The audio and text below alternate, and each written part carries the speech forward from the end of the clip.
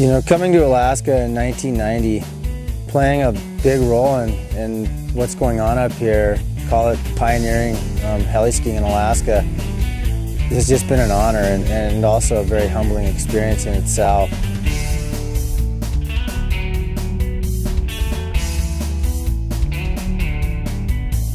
Alaska's just a whole different animal. Chugach Range that we're in it holds 40% of the world's glaciers. We get anywhere from 45 to 85 feet of snow a year. When you look across this range in the summer, and you're just like, that's amazing, we ski that stuff.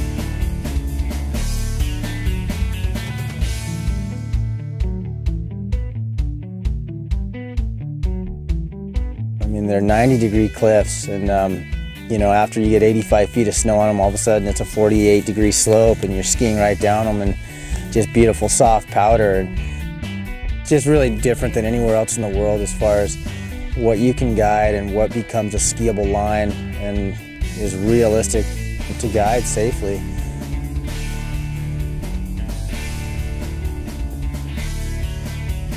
It just sometimes boggles your mind to look at it in the summer and think that you could ski down that particular face. This place is amazing. I'm not religious, but you know, I'm about to take up religion. Looking at this is probably as close to heaven as I'll ever get. Over the years, we've evolved guiding protocols to what I'm sure of are the highest level of remote guided aircraft operations. We've turned the client into a team group emphasis. It gives you the ability to increase your safety, their safety, and to provide a higher quality experience or descent. This way. This is definitely no man's land this way, so nobody goes beyond this point, but we're all good to go to ski this way. We'll hike up a ways, kind of where those flags are. We'll drop in there.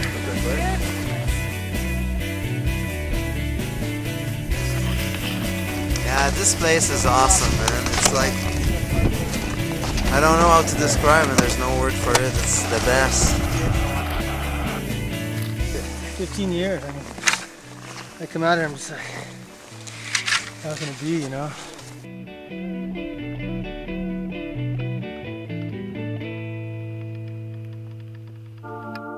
In 1990, they hosted the World Extreme Skiing Championships, and they brought the best skiers in the world to come up and see the place and to compete.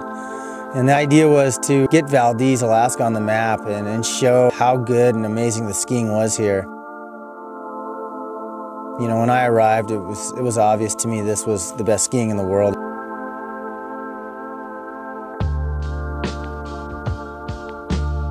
And we knew it right away when all of us arrived. It was like, wow, this is it. This is the top level of skiing and guiding as far as remote guided aircraft operations. You're going out into terrain that doesn't exist anywhere else, and it's just so vast and so big, and the scale is so large that, you know, you really do have to develop people to understand backcountry protocols when you bring them out there. And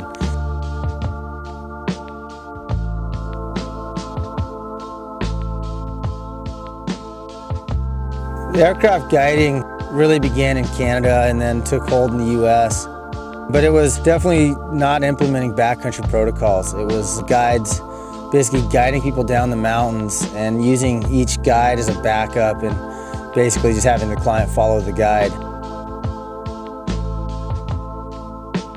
The best part of Alaska protocols have evolved the guiding principles to educating the person you're bringing into the mountains and developing this group team emphasis. They learn how to use safety equipment, the avalanche transceiver, the probe, and they carry a shovel, they carry extra food and warm clothing. The goal is to have them understand it, to implement it, and be a huge part of the day. They're not just going to be following a guide around. They're going to be out there participating and taking on a role within the group to increase the safety, and it also increases what you can access.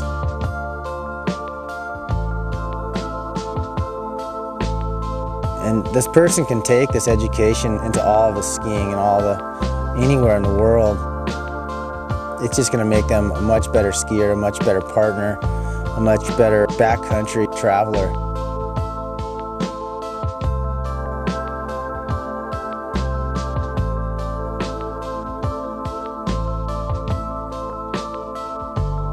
Remote guided aircraft operations is different than a lot of guiding, where you're guiding from the top down.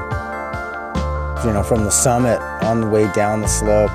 You don't just dig a snow pit at the top and consider it that you've got perfect snowpack. You have to be assessing the whole way down the mountain.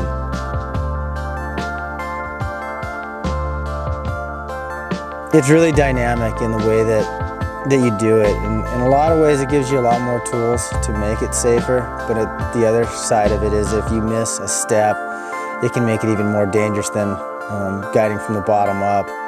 So it's really important that when you're training guides that you're really teaching them how to assess the snowpack, the route that you're going to take, all the steps you need to make as you descend down a mountain.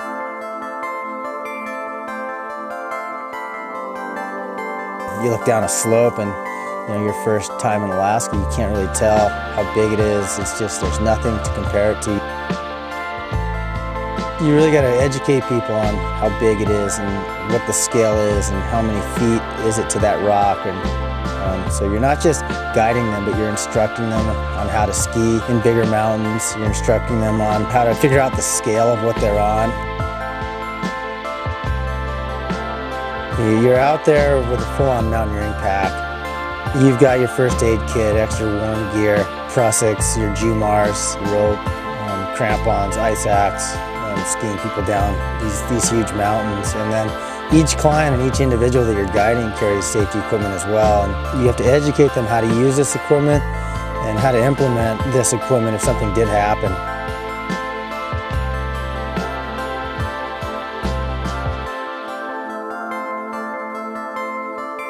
Bringing this person into it and having him take on a responsibility and learning the whole process and how and why you're making decisions is so important. It gives you the ability to provide a higher quality experience, but also makes it a lot more exciting.